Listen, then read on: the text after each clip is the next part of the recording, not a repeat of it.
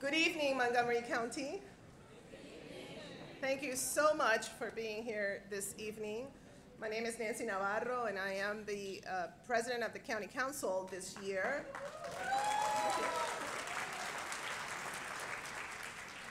I also represent District 4 on the County Council, and it has been a real honor to work with many of you, with basically all of you, to make tonight a reality.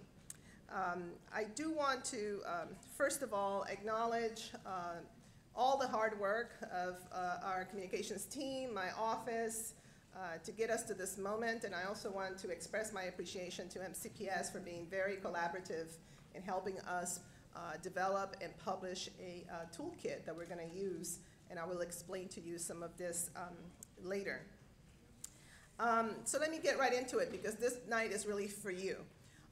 Let me explain to you why we're here. Last year, the previous county council adopted a resolution that I introduced in order to communicate and signal our intent to work on a racial equity and social justice policy. And we all committed that we were going to do this work. We know that there are jurisdictions around the country that have done this work before. And I took some time to research that. I also spent a lot of time talking to some community organizations like Impact Silver Spring, who have also done some work around this issue. Along with County Executive Elridge, we also had some joint meetings to talk about, how could we push this forward. And so I made a decision then, now as president, to put together a timeline of how we can do this work, because this needs to be deliberative work. This needs to be patient work. So we don't want to rush into drafting a piece of legislation without first going through a very deliberative process. So that's why we're here. And we kicked off 2019 with a 2-day retreat where the entire leadership of Montgomery County spent 2 days at Brookside Gardens with the Institute of Racial Equity to go through some of these very important historical facts, as well as understanding the root causes that have led to many of the disparities that we see today. And that was just to set the context for what we're going to start doing starting this evening. Next, of course, is going to be this kind of effort, which is to engage our community in having these conversations. And then with a toolkit that we will share with you later, then you can go into your own neighborhoods, or you can go into your synagogues or your temples and mosques and churches, and you can go into just your neighborhood, have a block party, whatever you want to do, but you can have these conversations and then gather that feedback and send it to us, so that then in the summer we can start drafting legislation with your input. And so a lot of people say, well, why do we need to do this? The truth is that I think basically all of you here have done a lot of work to address issues that have to do with disparities and with inequities. And I think in Montgomery County, we feel so strongly about these issues and about empowering our community and about addressing these issues that we have invested a lot of resources, and we've also put forth a lot of initiatives in order to address all of these disparities. But in my opinion, we really are lacking a framework that will then guide a lot of this work. We need to be able to benchmark ourselves. We need to ask those questions on the dais whenever there is a proposal, whether it's a land use proposal or it is a budgetary proposal or a piece of legislation. We need to automatically go through the analysis of whether this decision, what will it do? Will it exacerbate some of these disparities, or will it begin to eliminate these disparities? And it should not depend on who is in office. It really should be part of how we do our work. So it needs to be structural. And many of us, through a lot of research, we have, of course, understood that a lot of these disparities are the result of structural policies that have led us to this point. So in order to begin to dismantle that, we need to be structural in nature. And that's why we are here. This is not a panacea. This doesn't mean that once we adopt a piece of legislation, we are finished and we can check that box. It's just the beginning, because then it will take the implementation, and it will take a lot of careful work over the years, I think, in order to really begin to move the needle. But I started in public service in 2004 when I joined the Board of Education, and I gotta tell you, we're still talking about many of those same issues today. I can pull a report from 1998, and it turns out that we can literally copy and paste, and it's the same thing. And so I really don't want for us to have this conversation again in 10, 15, 20, 30 years and say, wow, it's just the same thing. So that is why we're here. And I really appreciate everybody's commitment to work collaboratively to get us going. So this is our first community forum, and our amazing member of the Board of Education, the student board member, she will dedicate one of her town halls with her peers on this issue, and then we will also begin to facilitate these conversations throughout the county as well. With that, what I'd like to do is acknowledge my colleagues, members of the Montgomery County Council who have worked so hard on this as well. I want to acknowledge, and if you can please stand up when I say your name, Council Member Gabe Albornoz is here, and he's an at-large member.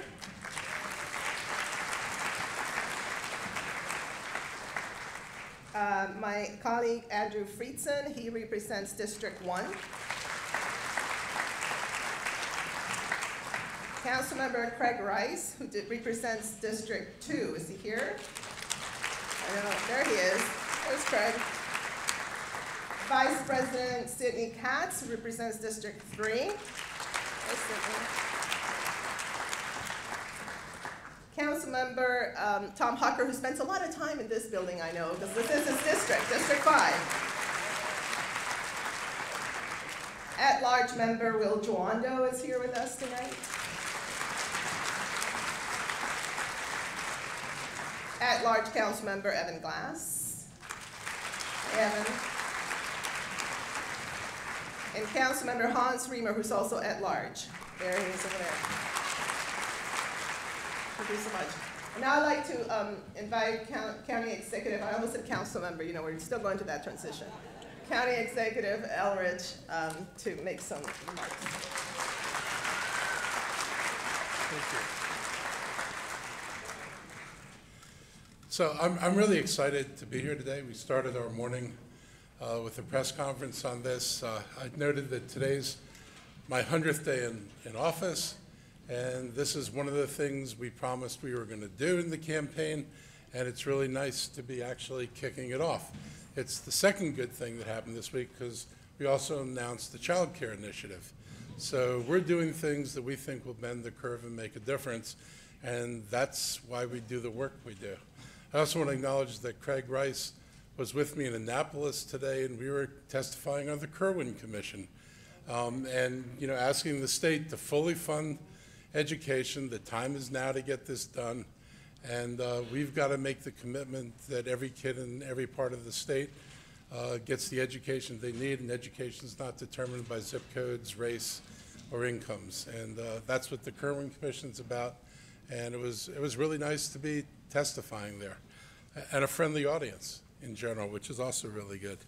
I'm very happy about what we're doing. I mean, I started talking with Nancy about this last year. We had some meetings. We decided we'd put in legislation that would obligate the next council and the next county executive to do this.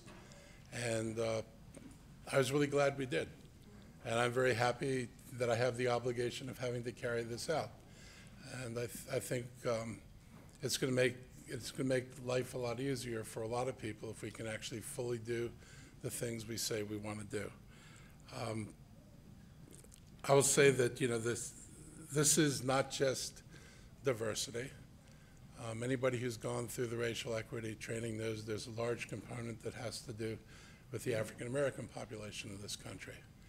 And I want to be blunt. I mean, to kind of tag on to what Nancy said about you don't want to be here 10 years from now for doing it. One of the things I told people this morning was seeing the movie I'm Not Your Negro about James Baldwin, and the scene in there that's from, I think it's about a 1965 news clip with Dr. King, and he's in the halls of Congress and reporters asking him about all the pushback they're getting on the civil rights legislation. And the reporter's comments to the effect, well, people don't want to pass this now. And Dr. King's comment was to the effect, they want us to wait another 40 years. And what struck me in the movie theater was that 40 years would make it 2005. And he was wrong. we're long past 40 years. And things in some ways have gotten worse, not better. Things that we all thought were buried have managed to resurface themselves, and in a very ugly way in this country. And it's one of the good things about doing work in Montgomery County, that we can actually do this kind of work in a community that largely accepts this kind of work and understands the importance of being able to do it. So I'm really happy to be an elected official in Montgomery County. The other thing that Baldwin said at the end of the movie that I think a lot of us have to come to terms with is he was sort of asked the question about, well, I guess they called it the Negro problem or the black problem. They didn't use the word black back then. And they said it the other way. And he was talking, the question was framed like, so how do you solve this? And he said, it's not our problem. It's really a white people problem. I said, and his perception, I think, we've got to think about it. It was like no matter how educated people got, how professional they got, no matter what neighborhoods they lived in, racism sticks with us. And it's still with us. And it's not because black people haven't done anything. It's because white people have had a very hard time adjusting to this. And I think it goes back to, again, circling back to Dr. King, if we wait for everybody to be ready to accept true equality and deal with these underlying problems, we'll wait forever. This is not something where we have to wait for everybody to adjust to it. It is time, it's long past time. We need to do this kind of work in this county. We can do this kind of work in this county because we have a population that will largely understand it. The notion of putting equity lenses on things, and I'm going to have an equity office in the executive side, is that we're going to make sure that everything any department does is looked at for its impacts on people, race, gender, anything that differentiates communities. We want to make sure the decisions we make do not unwittingly and unknowingly negatively impact populations. And we need to be more, I'd say, introspective or thoughtful about the things we do. A lot of people, and I've been on the council 12 years, a lot of people intend to do things for good reasons and try to do things for good reasons, but good reasons don't mean you've looked at the situation carefully enough. And you can try to do something, and it either may not reach where you want to go, or it may not hit a target that you really need to hit. And I talk to people about my conversation with the African American Health Initiative, any of my friends here from there, where we were talking past each other about what equity and equality meant. And I was arguing that county programs are proportionally distributed according to the amount of diabetes and hypertension you have in your community. And they were saying that's not it. And we spent a while going back and forth, and then they raised the issue of how much shorter African American life expectancies are than everything else. And you could treat all the diseases, but the known diseases wouldn't account for some of the pressures that this community is under for their entire lives, and the impact those pressures have on their health. And so all the things we thought we were obviously treating aren't necessarily the things that are causing the disparity in life expectancy. And so what seemed like the obvious right thing to do, which is make sure I had the right treatments for the right problems, also showed that we hadn't thought about everything that could affect a person's health and impact. And it certainly made me think about this through a slightly different frame.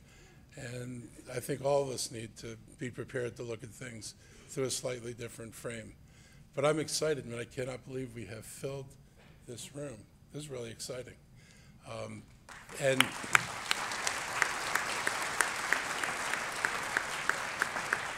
And I've been hearing this room is filled for parties and celebrations, but we're here to work. And that says a lot about you. Anybody who's in this room now, sitting or standing, in respect to the folks at the back, you came here tonight because you care about this and you want to work on the underlying issues and you want to be part of a solution. So I want to thank you all for coming out. I look forward to the rest of the evening. I thank Nancy for her long work on this. It's been almost a year since we started hatching how we were going to go about doing this. And this is a good culmination of the first year. And I thank the council members who've supported this. The fact that you have the entire council here, I says something about the commitment of the council to get this right. So we've got, I think, a united and dedicated group of people who understand what we're about to undertake and are willing to undertake it. So thank you all.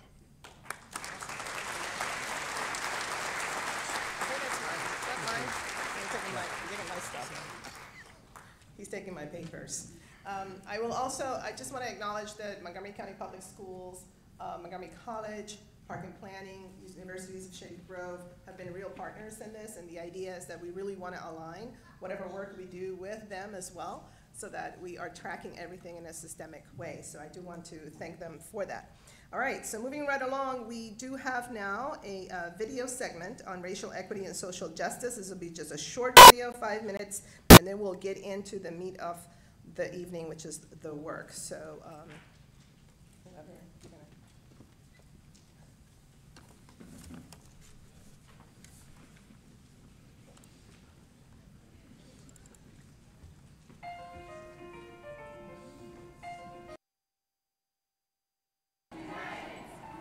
Systemic racism is a painful, widespread problem in society, and even right here in Montgomery County.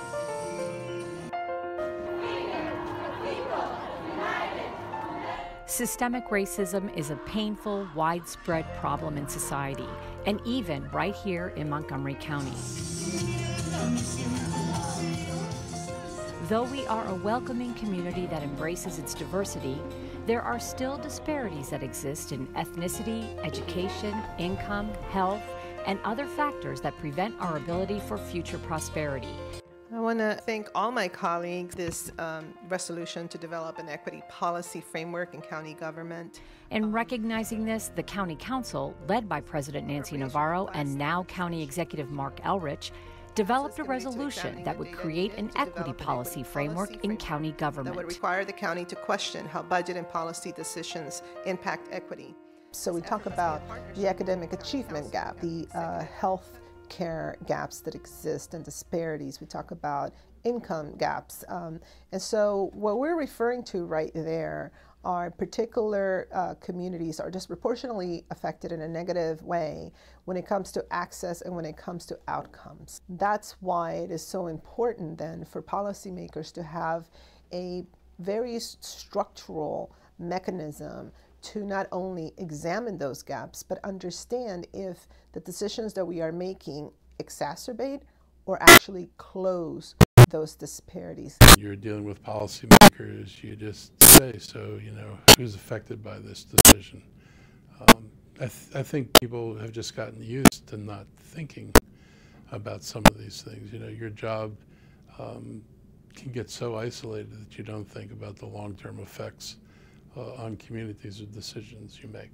I think you have to make it normal by constantly talking about it and making people aware of it. The Council's Office of Legislative Oversight recently released its report, Racial Equity in Government Decision-Making, which contains practices for advancing racial equity in government. In compiling this report, OLL examined census data compiled by the Urban Institute for Montgomery County, which revealed wide racial disparities in several areas here. Income,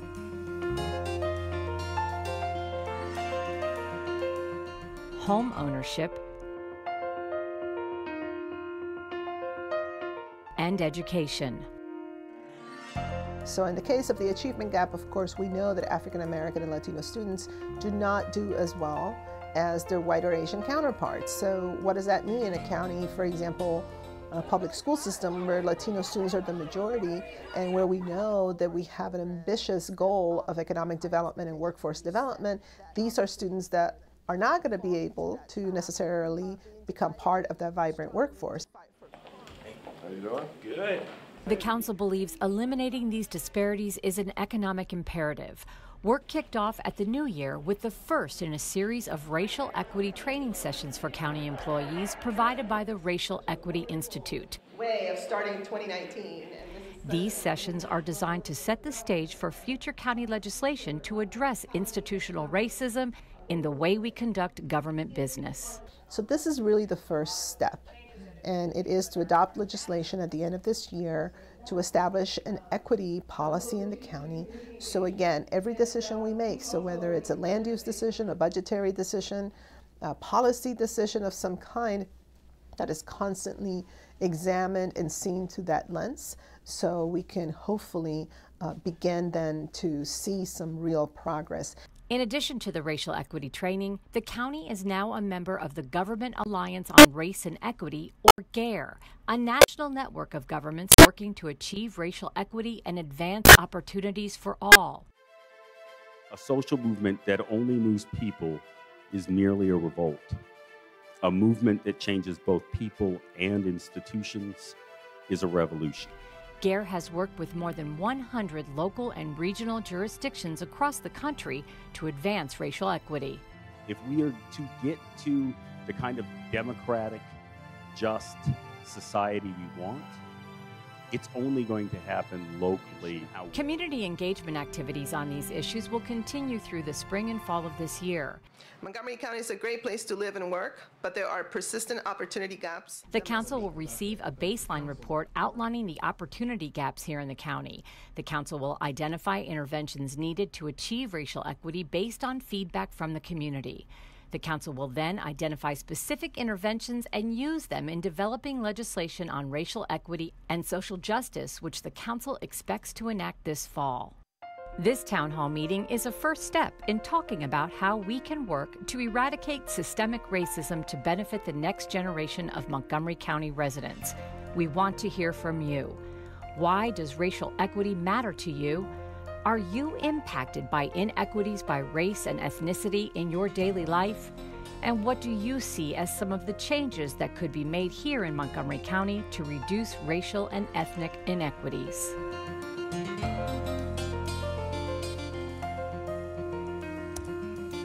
Wonderful. So that was to set the context for this evening. And now we are very lucky on the County Council. We have an Office of Legislative Oversight, and we do have one of our analysts, Dr. Elaine Bonner-Tompkins, who has been leading the charge on this issue. She is going to do an overview of racial equity and best practices, just very quick, in order to also set a tone for the conversation. Dr. Thank you, Council President. So good evening. My name is Elaine Bonner-Tompkins, and I'm with the County Council's Office of Legislative Oversight. I've been tasked to provide some additional context for tonight's conversations that will occur at your tables, or, sorry about that. Is that better? Okay. I'm Elaine Bonner-Tompkins. I'm with the County Council's Office of Legislative Oversight, and I've been asked to cover a few important topics to help set the context for the community conversation that will occur tonight. So I'm going to go over what racial equity means. I'm going to also cover best practices that local jurisdictions have used to advance equity, racial equity. And my source for this information is the Government Alliance on Race and Equity, which you saw referenced in the video. And then to further help ground our discussion, I'm going to go a little bit more into some of the data that was also shared in the video around disparities by education, income, housing, and employment here in Montgomery County.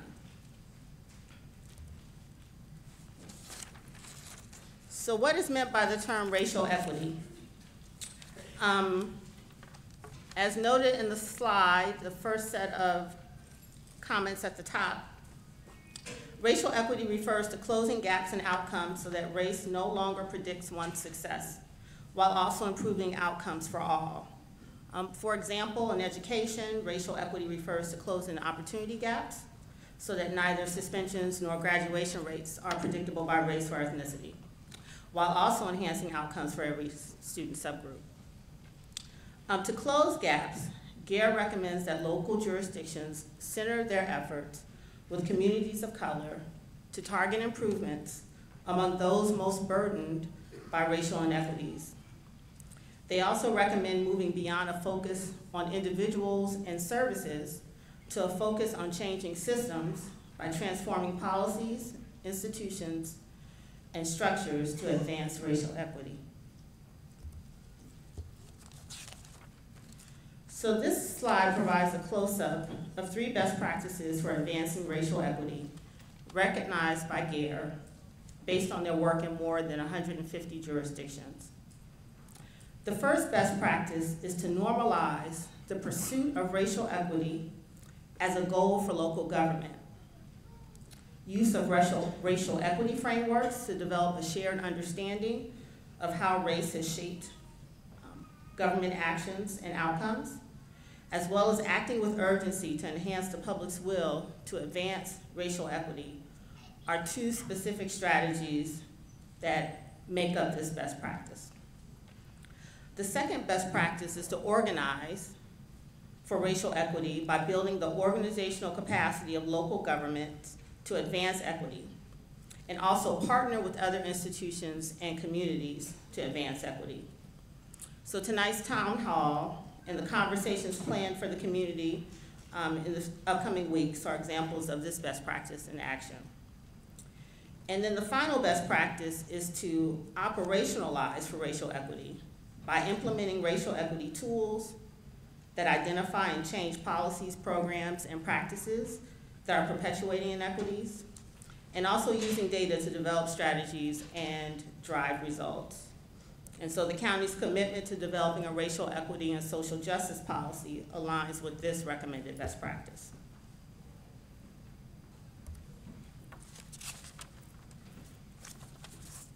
So the Government Alliance for Race and Equity finds that as jurisdictions implement best practices to advance racial equity and social justice in decision-making, there's often a shift in organizational culture towards equity.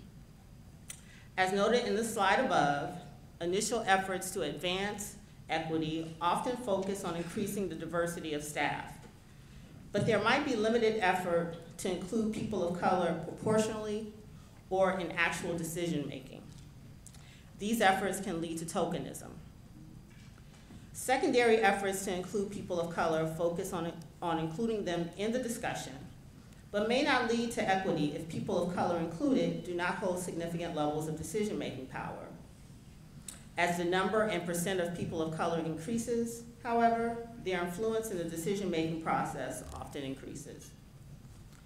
And finally, GARE finds that equity emerges when local jurisdictions are driven by a relentless focus on the conditions in the community and a recognition that governments must develop and implement policies and practices that eliminate racial inequities and increase success for all groups.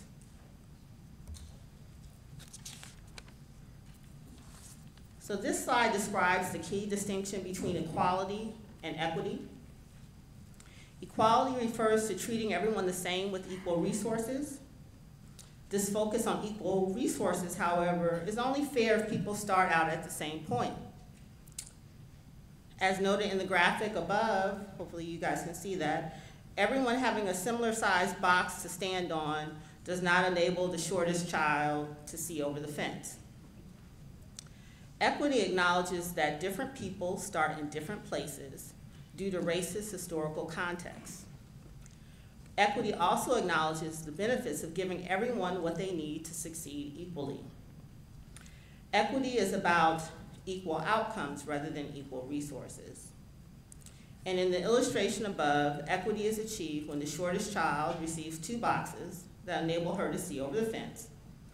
Moreover, social justice is achieved when the fence blocking the view is torn down. So in this final slide, I wanted to offer an example of how our racist historical contexts have fostered disparities in education, employment, housing, and income by race and ethnicity. So this data was compiled by the Urban Institute, and it shows that white, Asian, and Black adults in Montgomery County generally had similar levels of high school completion and some college education between 2011 and 2015. Whites, Asians, African Americans, and Latinos also had similar employment rates, ranging between 73% and 78%.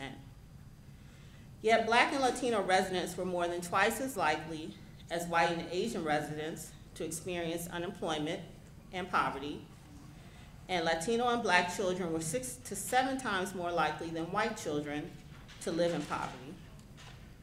Additionally, about 3/4 of white and Asian households owned homes in the county compared to only half of Latino residents and about 44% of Black residents. If differences in educational background and labor market participation were the primary drivers of disparities in unemployment, housing, and income, we would expect a narrower set of disparities by race and ethnicity, or no disparities at all. So that ends my review of key concepts, and I'm going to pass the baton over to Council President Navarro. Thank you so much, Dr. Constance. All right, so Tiffany Ward is going to now join over, and she is going to explain the group discussion rules and guiding questions.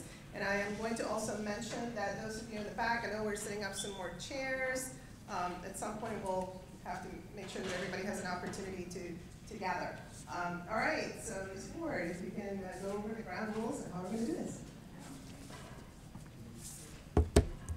Well, firstly, hello and good evening. Wow. Wow, wow, wow. Eyes wide open. This is obviously on the minds and hearts of a lot of residents, and I'm really glad that you guys came out tonight. My name is Tiffany Ward. I am the Racial Equity Community Manager, Community Engagement Manager for the county. I'm just really excited that we're doing this work. I'm going to give you a little breakdown of how we're going to do this.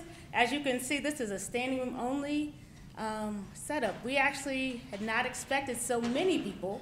We would like for you guys to, at your tables, you will be having what we're calling community conversations. The community conversations will be around the 3 questions that we have here. I'll read off the questions. And then you are to speak with your scribe and to talk to one another about all of these questions. The scribe is then going to write down all of your answers, or most of your answers, and then report those out at the end of this session. We are still trying to figure out how we're going to handle the standing room only folks. If you would just give me a second after we start this, and I will think about that, and then we will likely have you guys sit together if you are seated and talk about these questions amongst yourselves. So our first question for residents: as a resident, how are you impacted by inequities by race or ethnicity in your daily life? How are members of your family and or community going to be impacted? The second question: what changes do you want to see to promote racial equity and social justice in Montgomery County? The last question should be: is your organization or group addressing racial equity and social justice? If so, how? If not, what activities and if any are envisioned? If you are not associated with the group, I'd like for you to talk about if you are willing to participate in a conversation or organizations that deal with racial equity, and if so, what issues would you like to take up? Okay. So what's that? Go ahead. So we have 20 minutes for these conversations. At each table, there's actually a sign-up sheet that we're hoping folks fill out. I forgot that. And then there's also a notepad, a pen, and a copy of the set of questions. We're asking that each table select a scribe who will capture responses. If you might already have a scribe, but if you don't, get a volunteer. And then after 20 minutes, we will reconvene and have some reporting out. For those who are on the margins of the room who are not at a table, I have extra copies of the questions if you want to scribe them, but it's your call. Oh.